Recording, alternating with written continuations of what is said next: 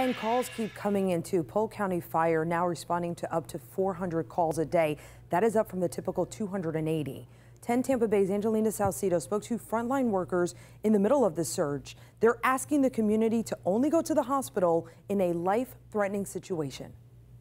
As sirens blare, nurses and doctors race to treat patients. The balance of running an emergency department is making sure you're taking care of the people who are at most risk for having a bad outcome. The chief medical officer of Lakeland Regional Health, Dr. Timothy Regan, says the ER is more active than usual. The majority of the patients coming in are there for COVID-19. We're seeing a lot of people who are scared and who are sick and didn't think that they would get sick. Nearly 400 patients are positive with COVID. That's more than double their highest patient volume from January of this year. The influx is making wait times longer. We typically have a pretty efficient emergency department. We have seen longer waits than what we're used to, but I think that's been the same across the board. And ambulances are having to wait outside. I've called ahead to emergency rooms to see, where do we stand if we have to send a patient to you? And a lot of them are telling us, do not. We have ambulances out the bay. In-home care nurse Rebecca Guerin says not everyone in the ER has an emergency. They get a cough, congested, and it could just be